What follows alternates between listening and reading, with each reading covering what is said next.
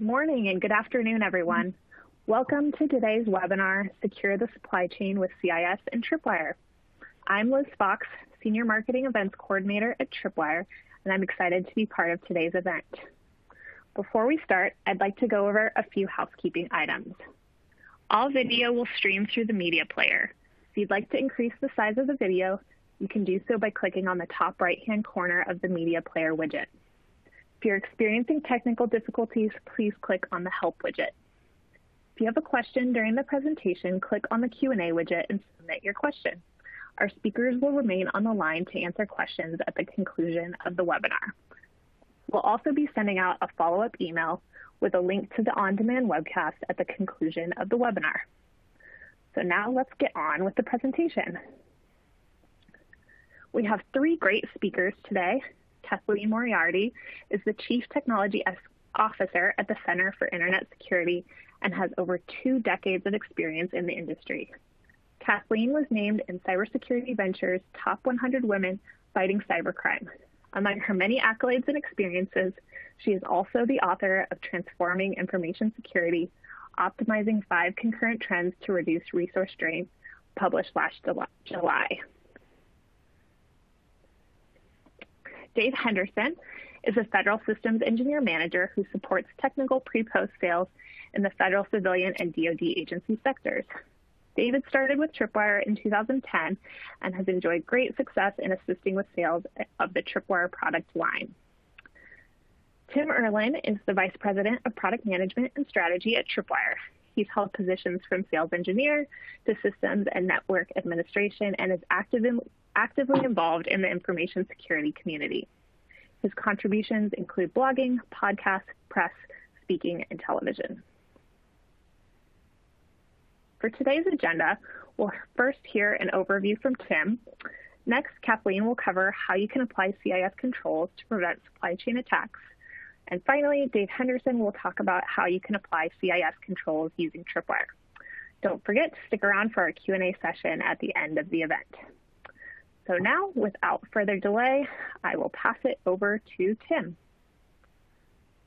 Thank you, Liz. I'm going to go ahead and start with this slide here.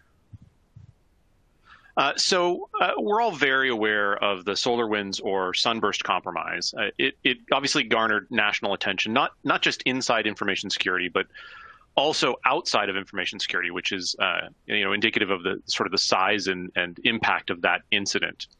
And we obviously can't have a quote unquote SolarWinds webinar without a timeline. So I've put up a timeline here, just describing the overall major events. This timeline, of course, can be filled in with lots and lots of detail, but I wanted to illustrate just sort of the big pieces. So among the things that we know is that this attack was fundamentally a supply chain incident, meaning that for the victims of the attack, outside of SolarWinds themselves, they were compromised through their supply chain, and specifically their cybersecurity software supply chain. Attackers compromised the SolarWinds network monitoring software, a platform called Erlin, with a backdoor that was then shipped to customers and used ultimately to deploy malware to those end customers. Hundreds of organizations were affected. We don't know all of the organizations that were affected. We do know that the initial compromise occurred back in September of 2019, but was ultimately discovered by FireEye when they were compromised using this same method. So you can see on the timeline the initial compromise and then the disclosure where FireEye disclosed their compromise. They ultimately, quickly after that, identified SolarWinds. Microsoft stepped in, seizing the command and control domain, and US CERT issued an alert. All of that chunk of activity occurred in December of 2020, so very fast there. This successful attack launched a kind of reckoning about supply chain risk. Many organizations just hadn't really considered this type of risk as part of their overall threat model. So today we're going to talk a little bit about SolarWinds, but more about supply chain risk overall and what you can do about it. And I want to call particular attention to these sort of 2 outlined boxes on the slide. These are the areas where we see the most attention paid in the industry and in the media today. So these are the exciting parts. The actual discovery of the compromise and the actions that were taken there, and the actual compromise of SolarWinds itself. But in this webinar, as we go through our content, I want you to think about this space outlined here between those 2 points, because this is the area where the controls that you've put in place as an organization can make a difference. When SolarWinds was compromised initially, if they're part of your supply chain, that wasn't something you could do a lot about. By the time that the incident is discovered by someone like FireEye, you're then in an incident response framework or frame of mind. But this space between those 2 points is where your security controls make a real difference. So consider that as we go through the content here. With that, I'm going to turn it over to Kathleen to get started and talk a little bit about CIS. Thank you, Tim, and thank you for the overview on SolarWinds. And as you noted, it's just one example of many supply chain type attacks. We could prepare just for this one, or we could prepare for supply chain attacks in general.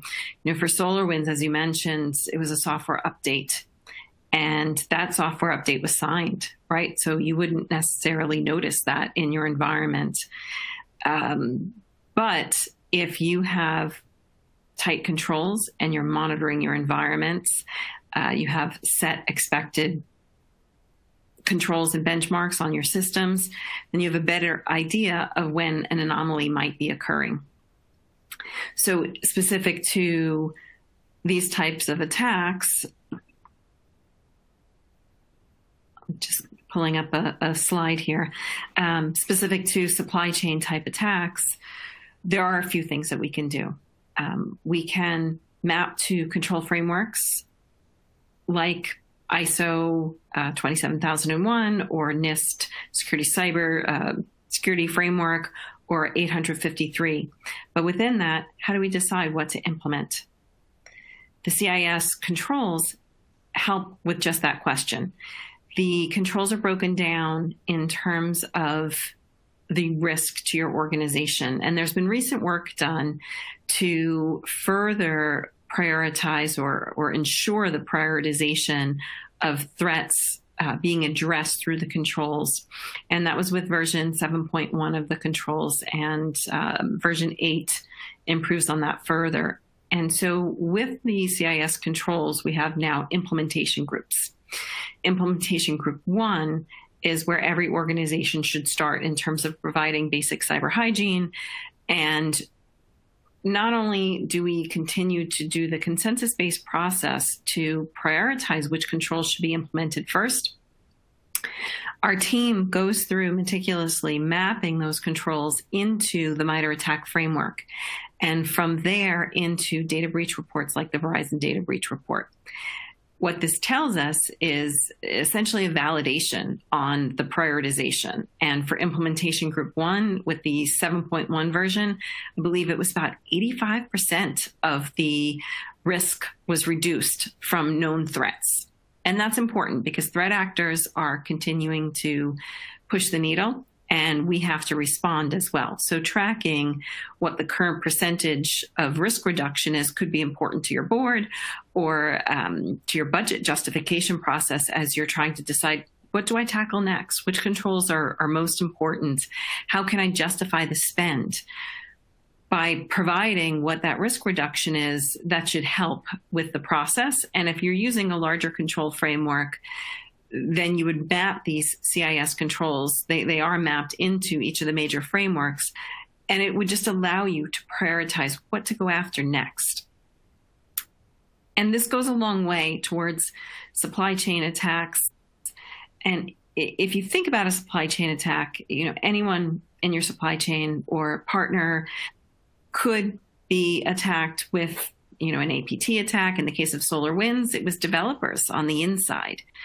And so if you are holding your partners to a certain level of standards, right? So have they also implemented the CIS benchmarks? Are they mapping to a security control framework? How are they managing their systems? And they're, with that, in this particular instance, software updates. and the whole curation process, development and DevSecOps. How is that baked into their process? With SolarWinds, we had this move of the developers to a different country. Now, that went pretty much unnoticed, and I wouldn't expect the next attack to be something along those lines, right? So an insider would be much more subtle because attackers advance. However, if you have solid security practices in place for your own environment, plus those in your supply chain, you're going to get a bit closer. But this is hard, right? It's not easy to just implement these controls. The CIS, prioritization helps. That's one piece of this. Another piece that helps is that the controls and benchmarks for CIS and for other configuration guidelines like DISA-STIGs are getting integrated into products, right? So the further we push that back up to a point where it can ease the implementation for every organization, the better. And CIS serves the state, local, tribal, and territorial communities. So we're very interested to make sure that small organizations are able to manage security in their environment. And we're always looking for ways to improve that. And there's a long way to go.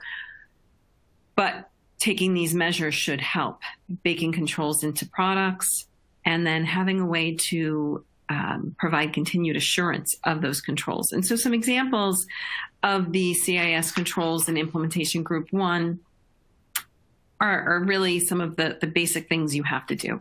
Have an inventory of your systems. Harden your systems. Make sure your administrative privileges are limited. So some really key and important pieces that you need to consider. The CIS benchmarks, if you're not familiar with the benchmarks, you could think of them as the hardening guides that have evolved over time. They continue to evolve with experts in the consensus process, improving them, making sure that the most important measures that you can take bubble up to the top so that you as an implementer have this great way to look and address the biggest threats first. CIS has over 100 benchmarks, and if you think of them as hardening guides, that's operating systems, it's applications, it's containers. So you name it, there's a number of benchmarks, and they're growing. If your environment is more sophisticated, you should increase and move towards Implementation Group 2 and get the added gain out of that in terms of risk reduction. And for the most secure environments, they should go after Implementation Group 3. Attackers are very sophisticated. SolarWinds shows us that, they're constantly looking for zero-day attacks, and they're also utilizing day one attacks, known vulnerabilities like the Exchange attack that just happened last week, right? So attackers will see there's a new vulnerability. I'm sure not everybody has patched. How can I exploit that? So we have to continue to map our environments to a higher level in terms of providing security and just understanding what is our baseline so that we can better detect anomalies. So with that, I'll hand back over. All right. Thank you so much, Kathleen. It's always helpful to have someone from CIS with that background in understanding the controls and the benchmarks, explain kind of what the difference is, because I think it's pretty easy for practitioners to, if you've come to security maybe from an IT position rather than being focused on it, it's easy to misunderstand how you should think about the application of controls versus the application of benchmarks. So appreciate that explanation.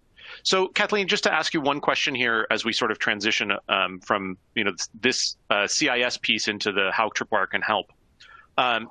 For organizations that are concerned about their compromise through their software supply chain, an organization that hasn't really considered this as part of their threat model until now, Are there specific CIS controls or specific benchmarks that you think might be most applicable, or a place that they should start in that case?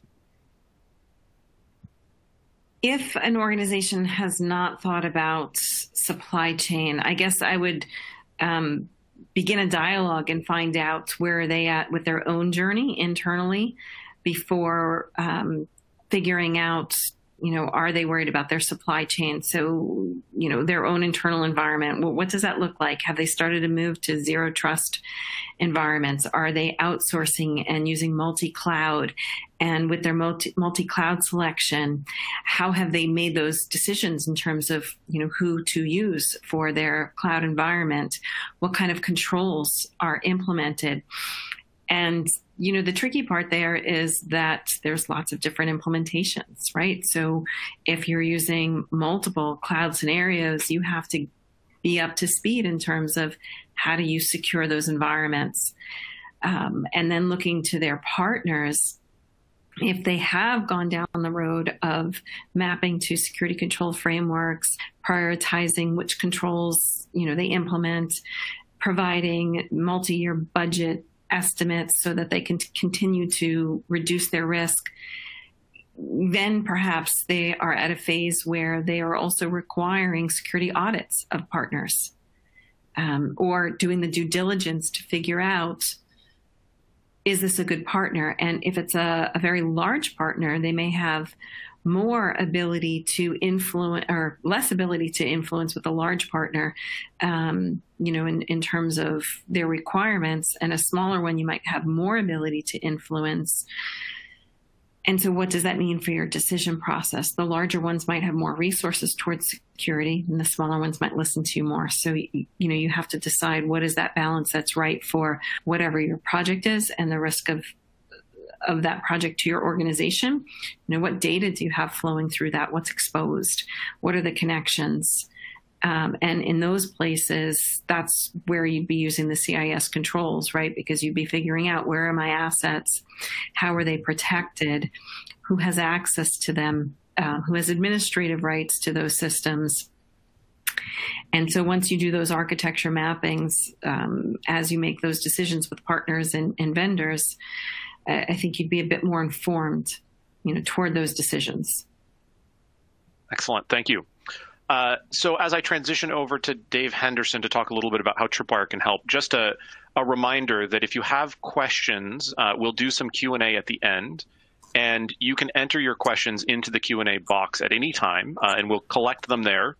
So now's a good time to enter any questions you have for Kathleen, and we'll pick them up at the end when we get to the QA section. And with that, I'll hand it over to Dave to talk a little bit about how Tripwire can help. Good afternoon, everybody. At least it's afternoon out here on the East Coast. And I'd like to thank you all for giving us the time to come in and speak with you today. And thanks, Tim, and thanks, Kathleen. Tripwire Enterprise is just one of many tools out there that, that IT and security managers have to scratch their heads against and try to make a decision on what's best and what we should be putting in our environment to make sure that we're as secure as possible. And so what I'm going to talk about a little bit today is one of our products called Tripwire Enterprise, and how you could use Tripwire Enterprise to harden your environments and also to monitor for system and file integrity across your environments, and give you a sense of what kind of value you're going to get out of this. Now, Tripwire is not limited to the CIS benchmark. We have actually over 900 policy/OS combinations or benchmarks in our library, and that would include things such as CIS, NIST 853, DISA-STIGs, as well as SOX, HIPAA, even MITRE ATT&CK policy. So we go very granular down to the customer level. We even have policies that are specific to organizations such as the Internal Revenue Service. Okay, so how do we do this? What Tripwire Enterprise likes to do is we like to say that, hey, we're going to take a snapshot or a baseline of what your environment looks like.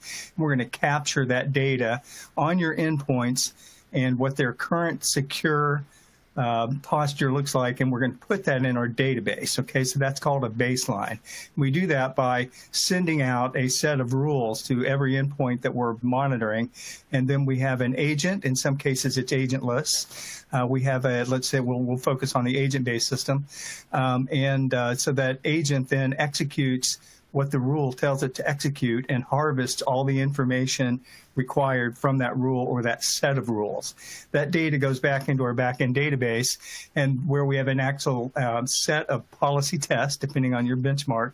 The policy tests are tied to a rule, and so they're dependent on the output of a rule. And so what the policy test will then do is parse the information that was collected by the rule to determine pass-fail on every benchmark, and you'll get something like this that you see on the screen here in the Tripwire Enterprise product.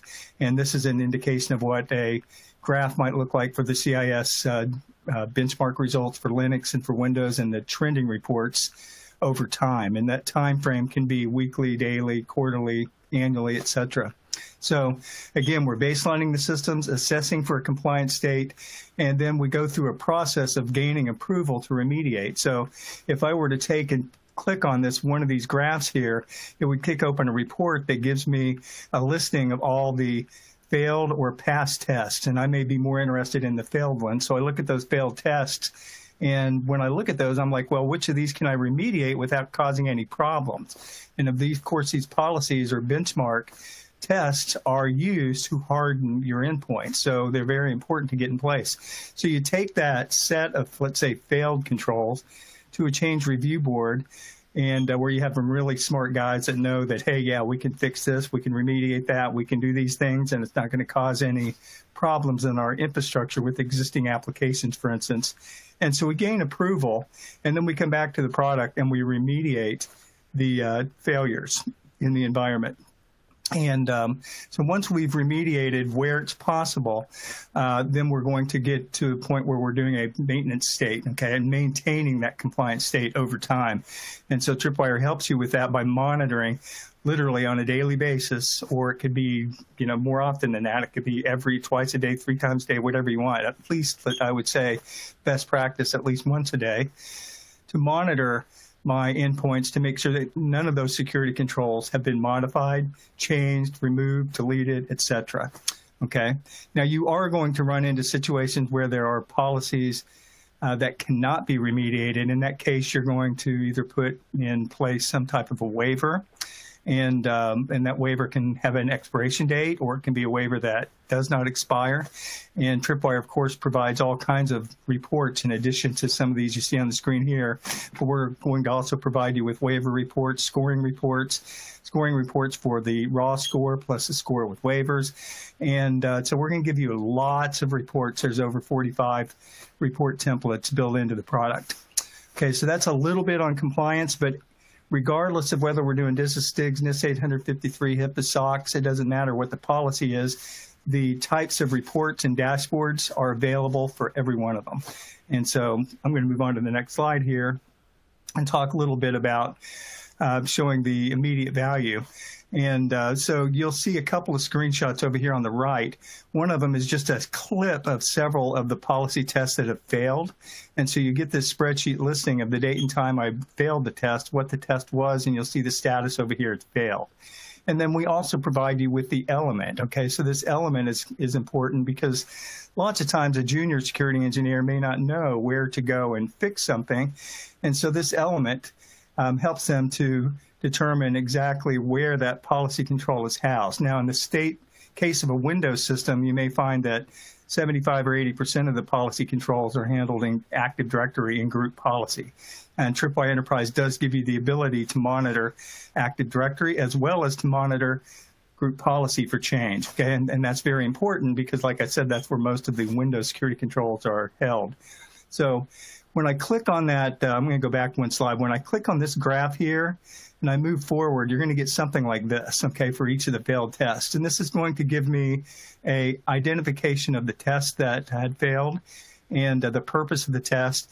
And this is the immediate part, or the interesting part. This is the remediation guidance, okay? So we're providing you with step-by-step instructions on how to fix that specific failed security control, okay? So if it requires a lengthy command to run or a script to run, we provide it right here in this report, okay? So this specific report that you're looking at can be emailed to your change review board to get approval on each of the items that have failed, okay? Can also be used to hand off to my system administrative staff or IT staff to actually go and implement the guidance that's listed here to fix the security controls, okay? So that's important, and we'll move on forward here and talk about something beyond that. So let's get back to the basics of what we were talking about here today, which was, that big breach that occurred. And so we do know that the breach occurred, as Tim had mentioned, in the software development life cycle at SolarWinds. And so, one of the things that's very, very, very, very, I can't even express this, how important it is to make sure that in that software development environment that things are not changing, okay? If I'm a software developer and I'm using my tools to create some really cool code, and I test it and run it on my own machine, and I'm like, this is great, I'm going to go ahead and pass this on to the next stage, okay? So you may see that that's in the first stage. The next stage could be a test/QA type stage, and other stages could include staging, release to, to the web, and general availability, and then maybe into a maintenance stage, and that should say RTW.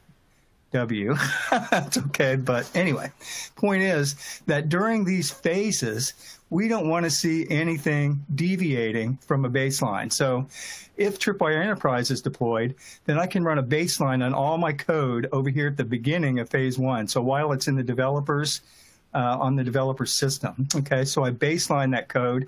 When the developer's ready to move that code to the next stage, let's say to here, then I move it and I run an integrity check, okay? So I want to make sure that the code that I moved from this phase to this phase did not change, okay? That it's identical, okay? So once I've got that done, then I complete the testing and QA phase, and I may end up having to push it back to development because I may have found bugs or things of that nature in there, get those things fixed. Again, when that happens, we rebaseline, or we notice that the changes, when we do the integrity check, that there's several changes, and we look at those changes and we approve them. Approving them means we're promoting them, so we're making them part of the baseline. So as that change occurs, we move it back to the next phase. Testing, QA is complete, and then it goes from there to the next stage, which, like I said, could be released to web or could be out to staging or GA, etc. Again, we run an integrity check to make sure the code that moved from test/QA to general availability did not change, okay? So that's very, very, very critical. Now, there is a report in Tripwire Enterprise that's specifically for this purpose, and it's called a reference node variance report, and you see that right here in this second stage here, reference variance check. What that report does is it looks at all of the elements that were baselined over here in the first phase, looks at them in the phase 2, it looks at them in phase 3, and makes sure that there's no deviation across the phases, okay? So now I've got code that I know is integral to my infrastructure, and the integrity is right where it needs to be. We might call it a gold image, and it's sitting out there for my customer base to download and utilize, okay? So that's very important, and that's part of, excuse me, and a standard feature in Tripwire Enterprise, okay? So knowing what's going on the endpoints is extremely critical. So that's file integrity / system integrity, but there's other components to it, and we'll move forward here. And other components might be, let's shift gears, and I'll come back to some of those other components in a minute. But when I shift gears here, let's talk about the fact that maybe I'm a customer, maybe I'm somebody that used the product, and so at some point I went and downloaded this bad code and upgraded my systems, and like everybody has said, it was very hard to detect. Unless you detected the changes or the integrity in the beginning, it was pretty hard to detect once it got out into the field, because the hackers, were opening up a door, and then they had a back door to get in, and once they got in, they were able to assume the identity of the services that were running on the infected infrastructure, and they were also able to mimic or spoof the users of the product. So if I had 20 different users of my SolarWinds product, then I could take on that identification of any one of those 20 users. So what would I do if I had Tripwire installed out in the field and this type of an upgrade, which supposedly was a good upgrade, actually occurred? How could I look to see whether or not I actually had discovered those bad files? So with Tripwire, you can run an element report, okay? An element report would then be populated, the criteria of the report, would be populated with all of what we call the attributes of the bad files, okay? The known indicators of compromise, essentially the hashes of the bad files. So I could literally, since I've already baselined my infrastructure, I've been a Tripwire customer, let's say, for several years, then I could just run a report that looks for those bad hashes in my database without even having to scan my infrastructure to tell me whether or not that data exists. And then I could take action immediately to isolate those endpoints or move that file to quarantine, isolate that endpoint, etc. Now, let's say I got through that little check and I didn't find anything in our database, but maybe there's something out on my systems that I hadn't captured, okay? So I didn't have a rule looking for it, let's say. So I can run a rule check across my infrastructure to harvest data around known impacted files, so new data. So let's say that I'm looking for some Windows System 32 DLL files with a specific hash value. I can run a rule check to harvest that data. If it does exist, we'll find it, we'll put it into our database, we'll alert your staff, and then we can take a quarantine isolate action at that point, okay? So let's move forward here and take a look at some of the damage assessment, okay? So what you're looking at here is this is an actual breach captured by Tripwire Enterprise, okay? So one of the things I want you to note is the time frame. This thing started at 10:10 a.m. and by 10:42 a.m., within 30 minutes, this individual system was completely compromised, okay? So I'm showing you this because Tripwire Enterprise can take action at each stage here to stop this, but I pushed this on through to make sure that we could capture every stage of it so you can see what a breach actually looks like. So in this particular case, the very first thing that was modified is somebody had gotten into the environment and added a new local user rather than spoofing an existing one. So they created a new local user. Then that new local user added a file called opendoor.cmd to that system, and then he exploded that system, which started up a new process / service in the background. Now I have a new listening port running, and then a few minutes later, we see an established session to that machine, and another bad file dropped on the machine, okay?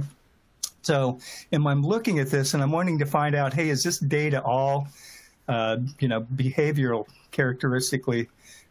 behavior-wise, is all of this data related? Okay, so the first thing I do is look at that local users.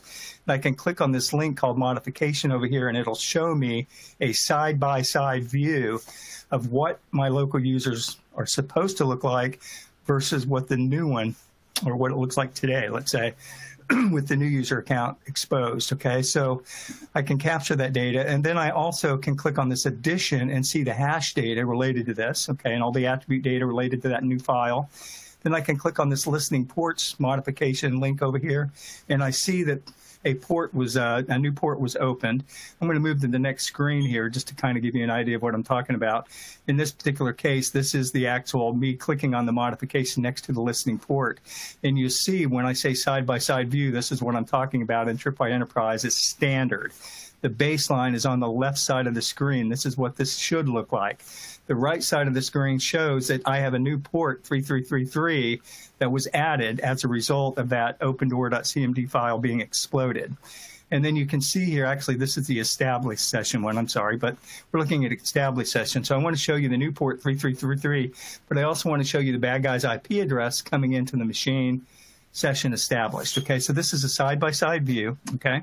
I'm going to go back to here and just quickly talk about the fact that at this point, I've looked at the listening port. I know that it's 3333. I've looked at the established port. I know that the new connection that's established is, in fact, 23333.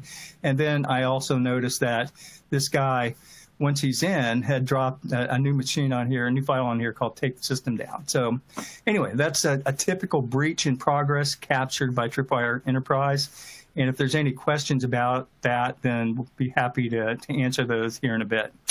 So let's move forward here. What else could I do from this damage assessment process? So let's think about that for a minute. What about all the users? And so here's the new user, by the way, A. Hatcherman, okay, who was created as the local user. You can see where his privileges were upgraded through these events, and he went in and added these particular files to the machine. You'll see that this second last event here that says takedown system that was added to the machine, and you'll see opendoor.cmd was added to the machine.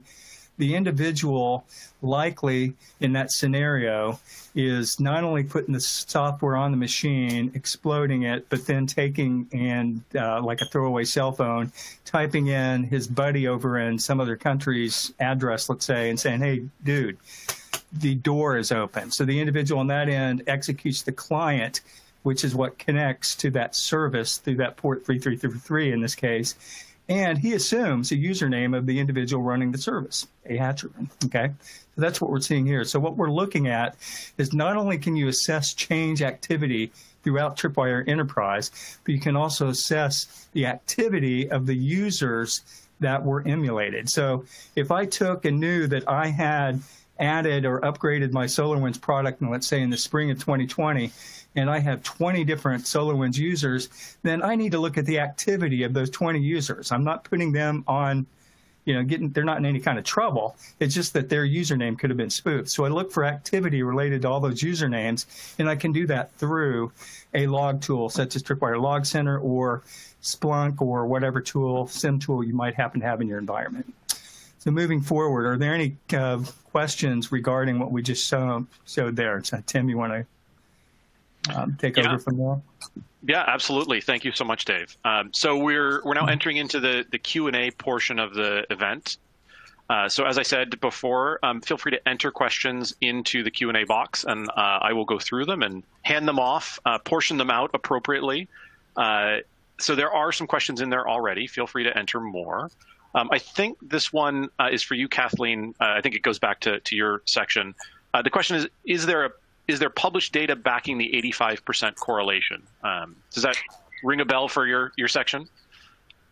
Yes, that's definitely for my section. And so let's see. In the community defense model document, which should be up on the CIS website, talks about the mappings and reduction, so the percentages for the mapping to the MITRE attack framework, and so which is different than the statistic mentioned before. So I'll say what is there. It says that of the attack techniques, implementation group 1 addresses 62% of the attack techniques, and if you implement to implementation group 3, you're addressing 83% of the attack techniques. Now, if you think about attack techniques, you can address things like social engineering through training, but you still have the human drivers, the fear, fight, flight, fornication that trigger humans to take actions, very quickly. And so you can't necessarily mitigate those. And so you will have some remaining risks. Supply chain also is really difficult to completely eliminate. And so I don't have a statistic in writing that I have found yet, but I will continue to look for that. I'm happy to follow up with the person asking later to see where it's published that if you get to a risk reduction of 85%. It is a number I've heard, within CIS a number of times, and that was referring to mapping against today's current threat landscape, which will change, right? So next year's Verizon data breach report and the other breach reports could result in different percentages based on the threat landscape of the times. Well, and maybe just a follow-up on that, Kathleen, since you mentioned that the threat landscape changes, how does CIS go about keeping the controls up to date with that threat landscape? Great question. We have communities of experts, seasoned people who are focused on either a benchmark because that's their expertise or focused on the controls. And that community works together to reprioritize the sets of controls. So if you think of something like a security guide that comes out from a vendor, it may have every single control or, for every single, as you would say, a policy for a particular benchmark. But the CIS ones will focus on what will reduce your risk the most. That's really interesting because I think people who are familiar with CIS at sort of a cursory level may really think of it as a set of static controls that they should go work on implementing. But if the prioritization changes with the threat landscape, then it's worth revisiting which of those controls you're prioritizing in your environment based on those changes. That's right. And updates, check for updates to benchmarks. I know I was just involved in some updates to Kubernetes. And so those just went back out for consensus review. And, I don't think those changes will have any problem in the consensus process. But these are not static documents and, our threats and how we understand them change over time. And so does our prioritization. Excellent. Thank you, Kathleen. There is one question in here that I think we need a little more clarification on, unless Dave wants to give it a shot. The question as put in was, what are the false positive rates on average? I'm not clear on what that question referred to. So if you are the asker of that question, please feel free to enter a more specific question if you want an answer. But Dave, I don't know if that rings a bell for you from your section or if there was something to answer there about false positive rates.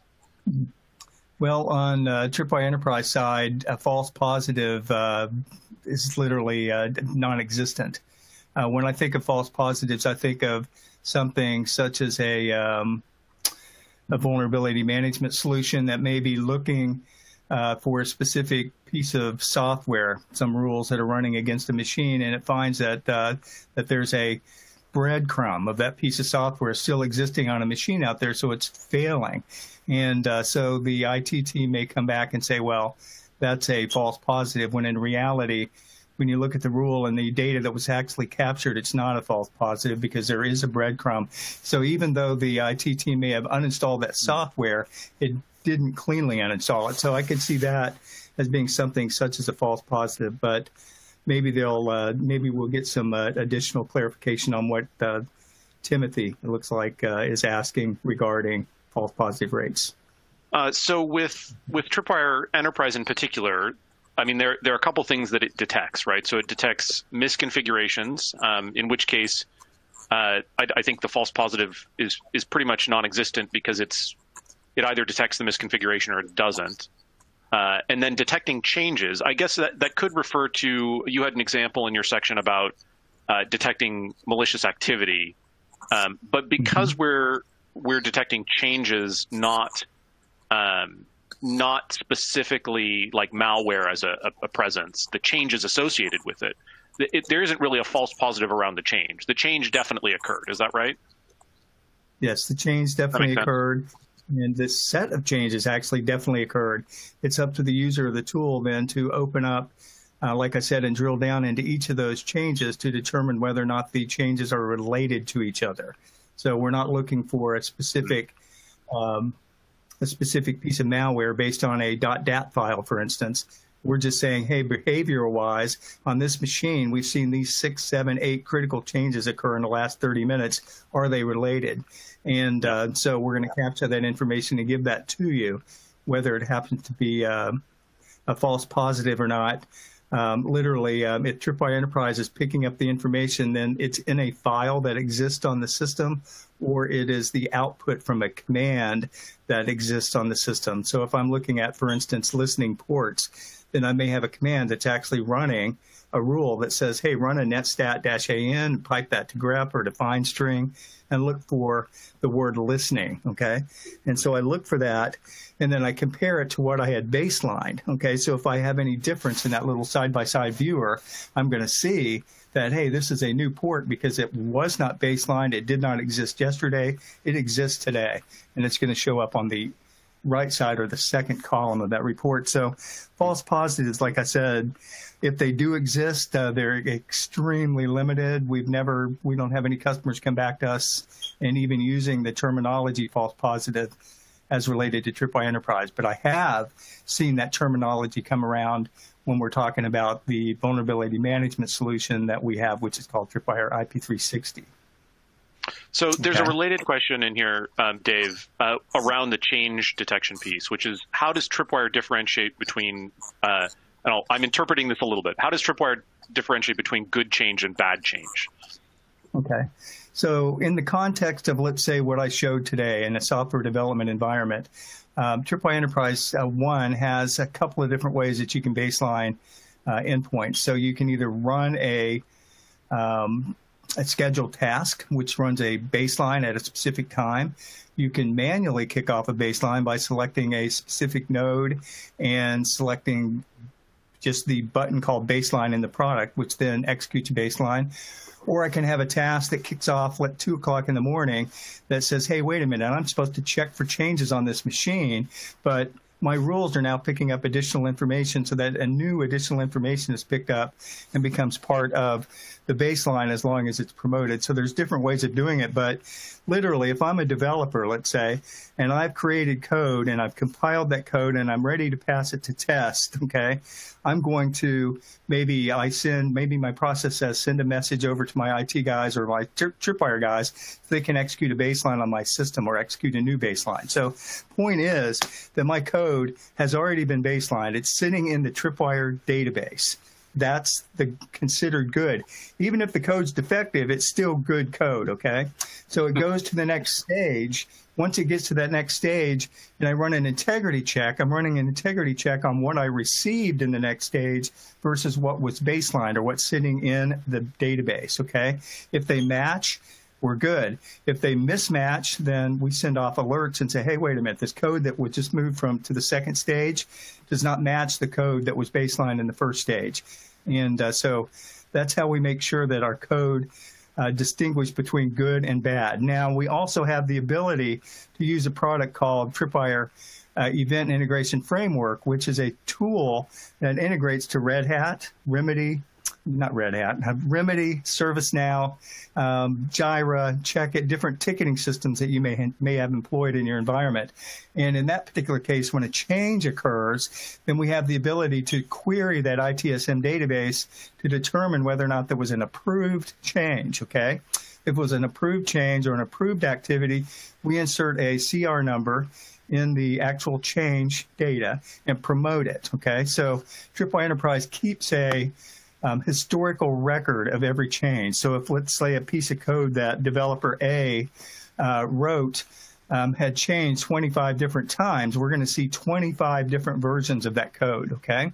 We're going to keep a historical record of every change that occurs. And we do the same with security controls as related to CIS or NIST 853 or DISA-STIGs or any of those. We still keep a historical record of every time a policy has or a policy test has failed. So historically, we've got a lot of data sitting in our backend database, but I hope that answers that question. I think you did. Yeah, I think you answered it. Another question, there are actually 2 questions here that are very similar, so I'm going to ask them as one question. And it's really about how you can use Tripwire Enterprise in a dynamic environment, like a cloud environment or an elastic environment. Okay. All right, so Tripwire Enterprise has the ability to what we call onboard and offboard virtual machines or cloud components, cloud devices, et cetera. And so the onboarding and offboarding routines are built into the product. So if I have an elastic environment where I'm pushing out virtual machines or, let's say, containers out into an environment, then Tripwire Enterprise picks those up, onboards them, baselines them, monitors them while they're active, okay? When they become inactive and are pushed back on the shelf, then we offboard them. When I say offboard them, I'm actually saying, hey, this is no longer going to be monitored. We're taking it out of the environment. And as a result, we take the license that was associated with that particular device or virtual machine, and we put it back into the pool to be used by any others that may be pushed into the environment. Does that answer that question? I think it does. I've got a question for Kathleen here as well. Kathleen, can you explain again a little bit the relationship of the CIS controls to other industry standards and frameworks? Sure. Let's see. So if you take a look at ISO 27001 is one that I've used quite a bit in consulting projects as well as managing environments. I find that one to be, pretty easy to take a look at, although if you don't have access to it, 853 from NIST, that's really accessible. So if you go and open up these controls and take a look into it, I guess not knowing which you have access to, I guess I'll dive into 853. There's, I think, over 800 controls in that particular document, and they're broken out into control groups. And so, it's every single framework is similar in that there's control groups and underlying controls. The CIS controls has the 20 top-level controls, and then there are more detailed ones within that, right? So those map into each of these control frameworks, and the CIS ones provides a subset of the controls. So some examples of a CIS control, I mentioned before, asset management. That's in every single framework. That is a baseline for every framework, because if you don't know what you have in terms of assets, which could be people, data, systems, then you don't have a starting point. Then let's see, understanding, so some of the critical ones at the very base of the CIS are, having a vulnerability management program. So not only understanding your assets, what software is on your systems, what vulnerabilities are you subject to for the versions, tracking all of that. And I want to make sure I'm actually getting at the exact question. So I think the question, as stated, was what's the relationship between the CIS controls and other industry standards or frameworks? Right. And I think if I interpret that a little, it's a question of, is CIS a subset or superset? Are they mapped together? Should I focus on one or the other? That kind of thing.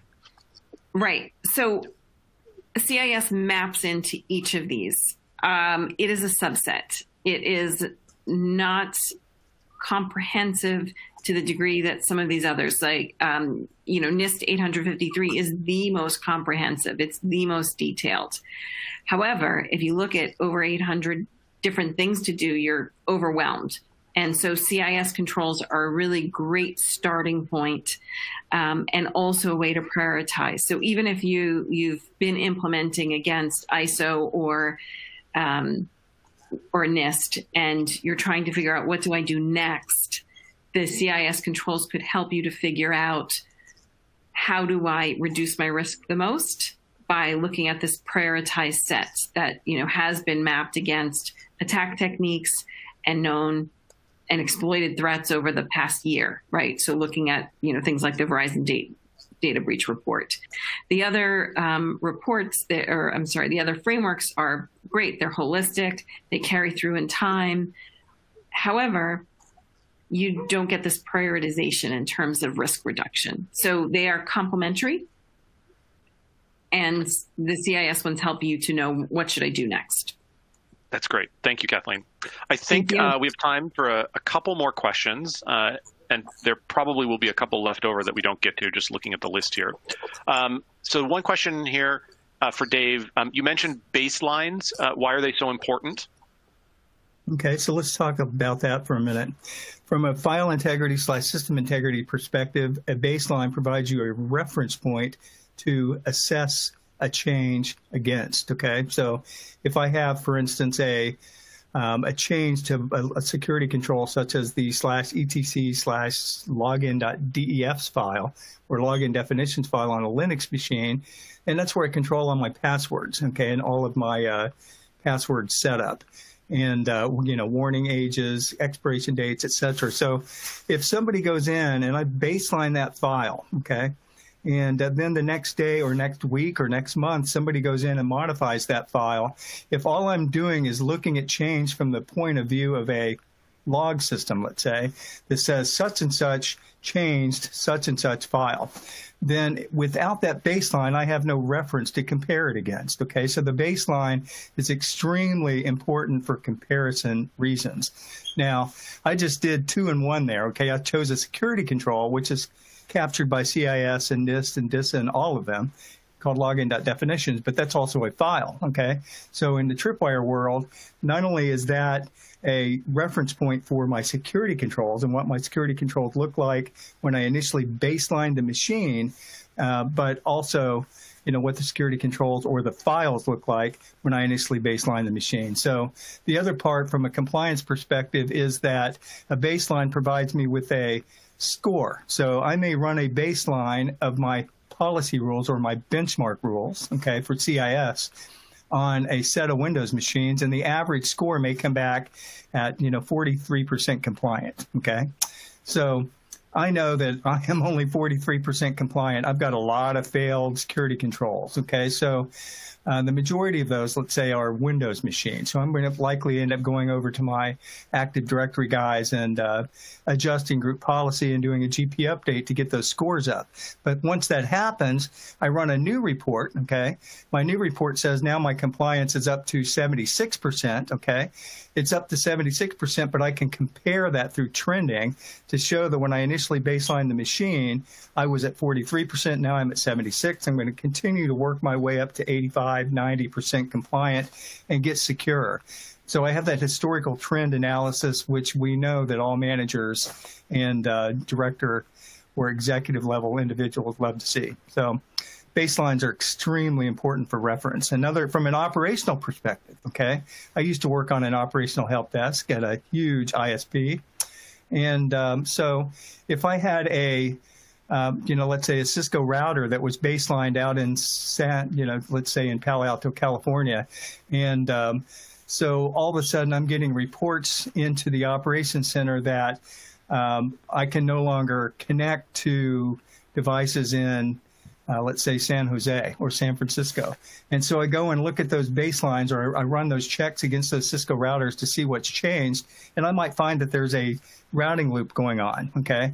And I know that because I have a reference of the running config, and now I have a change in the running config showing that somebody's changed my route data, okay? So I can see exactly what changed. From an operational perspective, I can easily put that system back into the working baseline state and solve the problem, okay? Yeah. That's great, Dave. Thank you so much. And I was wrong. We had time for one more question. So we're out of time. I think there are just a couple of questions that we didn't get to answer here. So we'll try and follow up on those with those individuals after the fact. And with that, I'm going to hand it back over to Liz to close us out. Awesome. Thanks, Tim. Yeah, I'd like to thank Kathleen, Dave, and Tim for a great event, and thank you to our audience for attending. We hope you found the presentation informative and useful to you. If you'd like to receive proof of attendance, please respond to the follow-up email that you receive at the conclusion of the webinar. We hope you'll join us for future webcasts. You can check out our schedules at tripwire.com. Thank you, everyone, and have a great day.